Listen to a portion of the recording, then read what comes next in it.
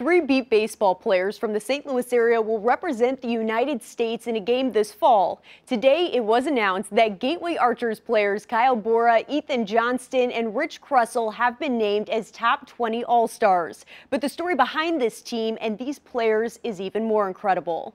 That's tonight's Sports Plus Spotlight Story. Set, ready, pitch. Imagine playing baseball or softball without sight. Typically, the first things we were taught about baseball is see the ball, hit the ball, look the ball into the glove, all those things, those visual cues. A game only guided by sound from the ball and from the pitcher. Set, ready, pitch.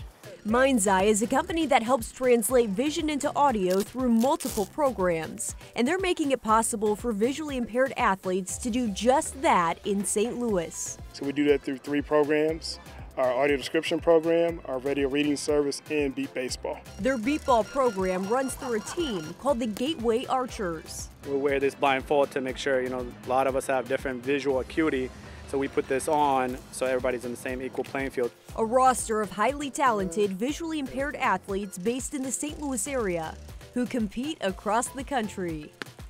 The pitcher and the batter are on the same team. So he's not trying to throw you a Adam Wayne or Uncle Charlie. He's trying to throw you a best pitch in your wheelhouse. When the ball is hit, the hitter runs to one of 2 bases based on noise. So this is how the bases work. There's a first and third base. This little switch box holds 2 cables that connect and operates with a 9-volt battery. So this is third base, that is first base. Players in the field aim to make the play before the runner tackles the base. Each player on the team has a unique journey that's led them to joining the Archers. Oakville native Kyle Bora was born visually impaired. Growing up here in St. Louis, I'm a big Cardinals fan. Always wanted to play baseball, but because of my visual impairment, never got the opportunity. And this is my opportunity to finally participate in team sports. Ethan Johnston doesn't live in Missouri anymore, but flew in from Colorado to have the chance to play with the Archers. Being a huge Cardinal fan, and Jason and his Gateway Archers reached out and, you're from Missouri, do you want to represent Missouri? I said, heck yeah. And his journey to that invite was unlike any other. I was adopted in 1997 from Ethiopia. I was intentionally blinded to be used as a beggar, and my parents selected me 11th pick out of, they had 21 kids, but they picked me number 11.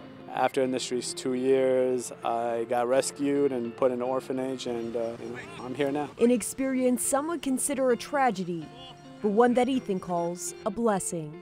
Most people think about something happening to them like that in life would shut down. Ethan's the exact opposite. He's so positive, upbeat, but this sport's kind of where he gets the release of being a true athlete.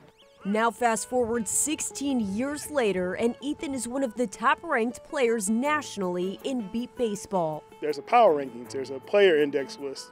Ethan's usually in that top 20, top 10 player index, so he's been playing the sport for 13 years and has excelled at a very high level at it, but also excelled at being a very high-level human being. With teammates who have become family. And, we all love to compete, talk trash, but at the end of the day, it's like a huge family reunion. I think it's huge for the confidence of blind people. Which a lot of blind people don't get to have that type of camaraderie and experience, and to play baseball and have fun and compete. Because at the end of the day, the Archers have one thing in mind, like any team. Hopefully bring Gateway Archers a championship. That's the end goal for sure.